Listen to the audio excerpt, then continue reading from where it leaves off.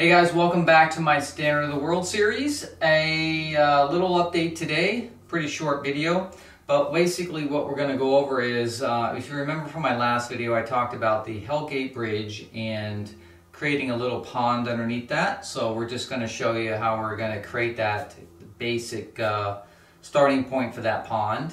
And then we're also going to do the final layout covering today. So we'll show you how that's all ready to go. And we're getting pretty close to then permanently getting track fastened down and starting our wiring on the layout. So we just got a couple little things we have to do yet. So just a quick update, and you'll see what progress we made today. So let's do this.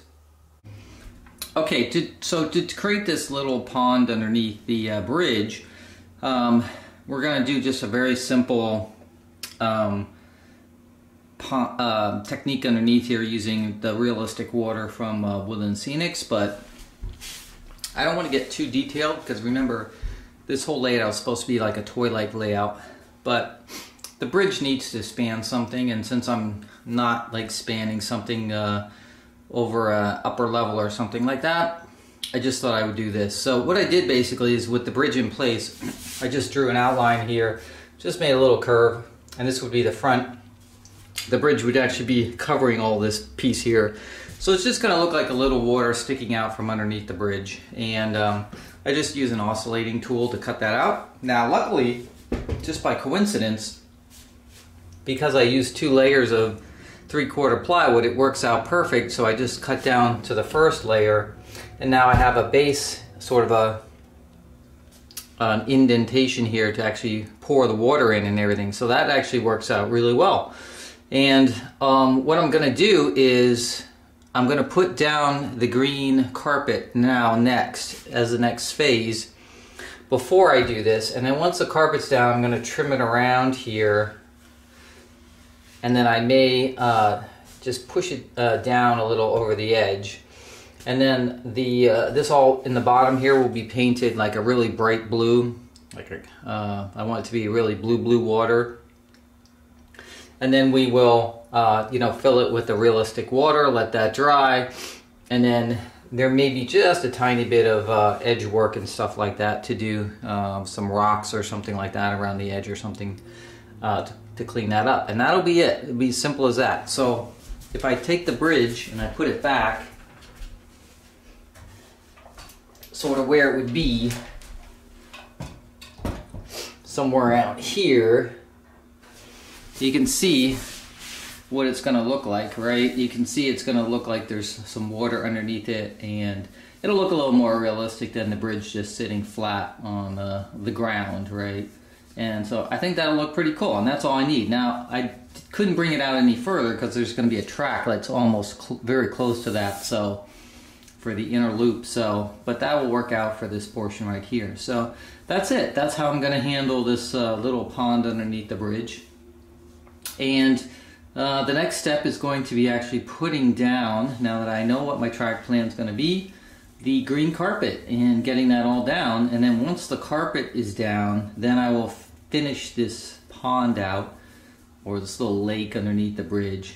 And then the bridge is the first piece that gets mounted on the layout, because that's the key piece that everything goes off of from both sides. And that will give me, once it's centered there and all the track is joined to it, that'll give me my outer loop.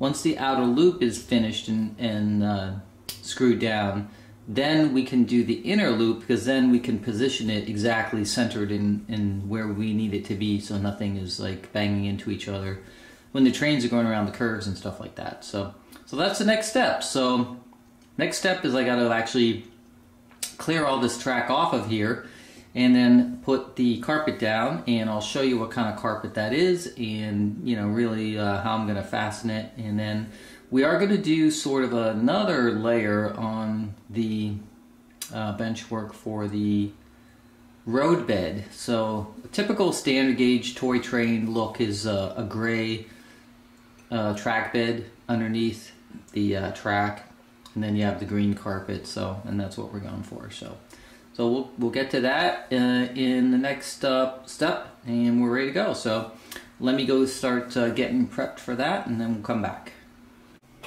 Alright, Alright, so our next step is to get the carpet down on the top of the layout, and I found this really nice, inexpensive stuff at Lowe's. It's called Eco Rug. It's an indoor-outdoor carpet. It's green.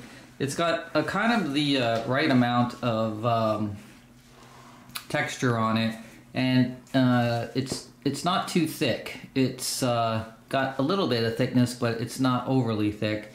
And like I said, it comes in these easy 6x8 rolls, which is perfect for me. I only needed 2 rolls to cover the whole layout.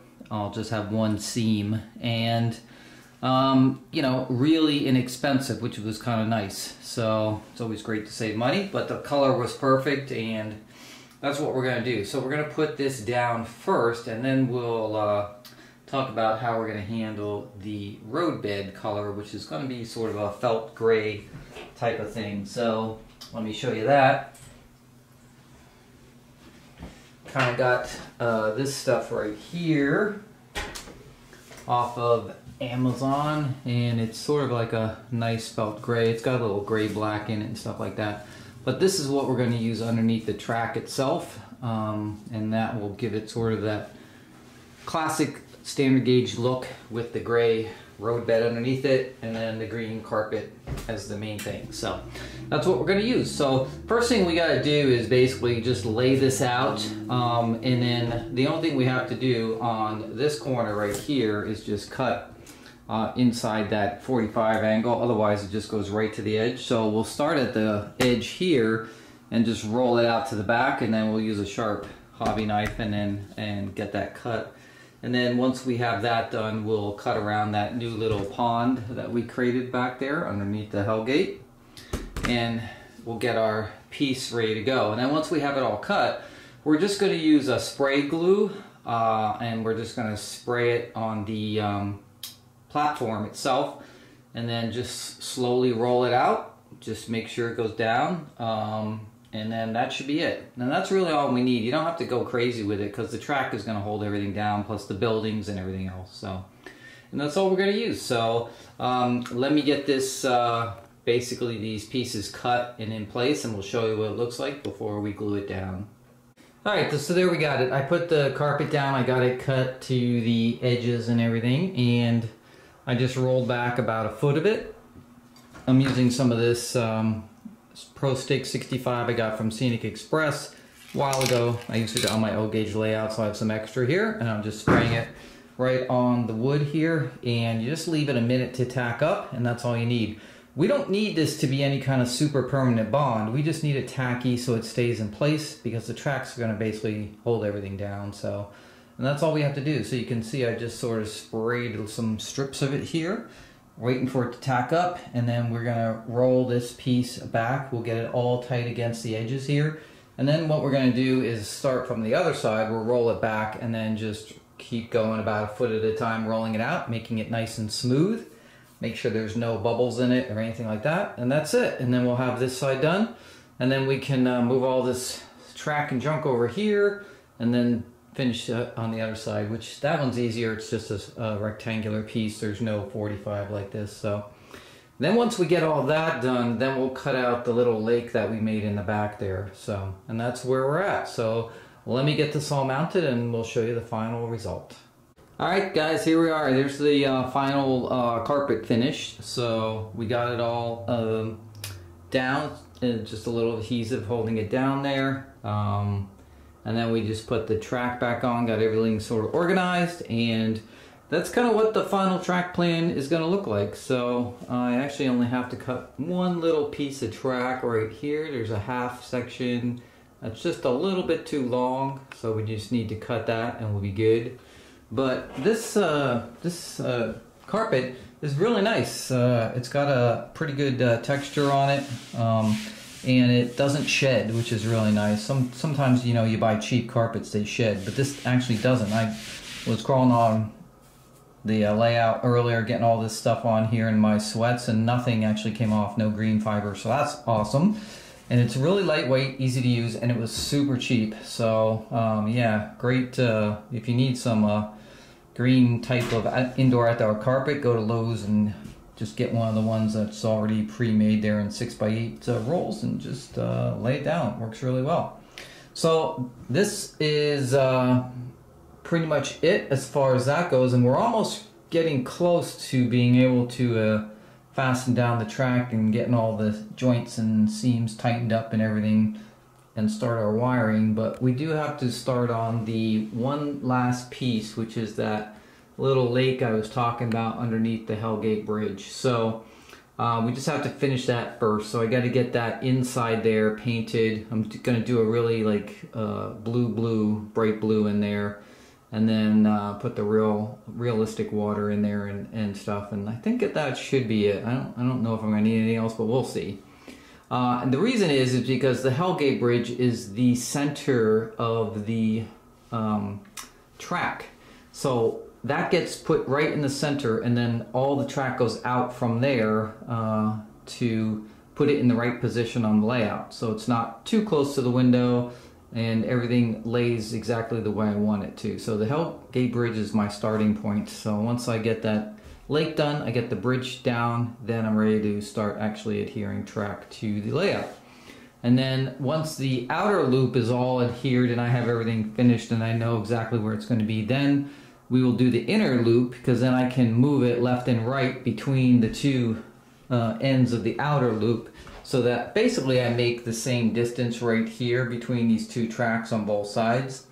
So the maximum clearance I can get on both sides. And then also the other direction on the layout, left to right, so that I can get max clearance right here, which is my tight area. That's the tightest area between the inner and outer loops. So, and I could move this actually up a little bit here. You see I could get it actually a little bit closer to the lake. So, but until I get the outer loop permanently fastened down, I don't want to do anything with the inner loop. So that's all we have to do. And yeah, that's it. And then we can start talking about our feeds and wiring, and how we're going to handle both conventional and command control engines on here, because we do want to be able to do both, just because it's standard gauge, and there's a lot of engines that are just going to be conventional. TMCC and DCS, by the way, so both systems, because I have the trains made for Lionel by Mike that were DCS, and then I also have the ones Lionel made themselves that had TMCC in them, so we have to make sure we have both control systems. But yeah, that's pretty much it. And yeah, it worked out really well. I'm pretty happy with it. So I don't want to go crazy again with this layout. And remember, my whole goal from the beginning was this was going to be a toy layout, right? Not a scale layout. So we're not doing scale details, right? It's not going to be like a high rail where we're just doing all these intricate details. I want it to look like a bunch of toys put on a carpet, and that's what it's going to look like. So alright, that's it guys for this episode. We'll get the lake finished, and then once that's done, we'll start getting the track fastened down, and then we'll come back and show you how we're going to feed the wiring for the layouts for both the power feeds and also the command control systems. Hey guys, well I hope you enjoyed the video on the little cutout here for the pond we're going to make, and the covering of the green carpet for the layout, and kind of what the track plan is finalized and going to look like, so you get an idea of where we're headed. And that's it for today's video. So next time we'll be talking about finishing the pond, laying down the track permanently. We got some track bed that's going to go underneath it that we're going to do, and then also we'll start on the wiring. So pretty exciting stuff coming up, and hopefully pretty soon we'll be able to get some trains actually running on these tracks. So we're getting close, so stay tuned. As always, thanks for watching. Make sure you subscribe, hit the bell for notifications, share, and I'll see you next time. Peace guys.